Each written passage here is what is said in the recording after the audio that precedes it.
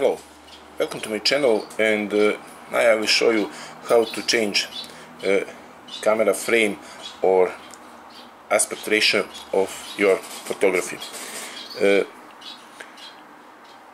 As you see, a photo that I will make now will be at full screen view, but sometimes when you open your phone is, for example, 1:1 or 4:3 aspect ratio, and now when you're taking the photo is not over the whole screen.